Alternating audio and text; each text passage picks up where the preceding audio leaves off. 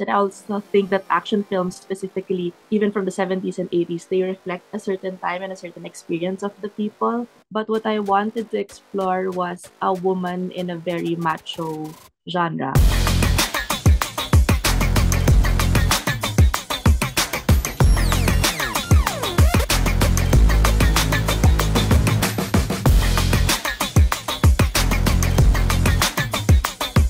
I was a participant of this workshop, a filmmaking workshop in Moel Fund, but they used to work in the action film industry. So you would even see the goons of those action films hang out in Moel Fund after class.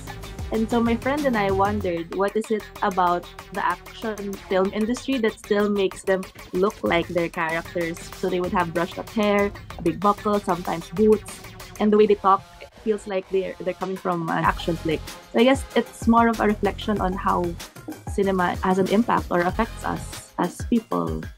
And it started there, but it's also a film about an existential crisis. So I've always wanted it to sort of reflect the times. And I also think that action films specifically, even from the 70s and 80s, they reflect a certain time and a certain experience of the people. But what I wanted to explore was a woman in a very macho genre. So because in these hundreds of Filipino films in the past, they would just be about bloodshed and killing all the bad guys, fights and shootouts.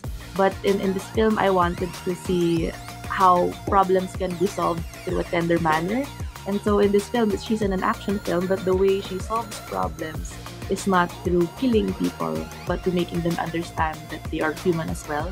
Everything is a surprise, it's a bonus, it's a gift, and I'm super grateful because even when we were pitching this film, people really didn't, and I wouldn't say understand, but they didn't like the project too much just because it sounded too complicated and ambitious. Making the film was a process of learning.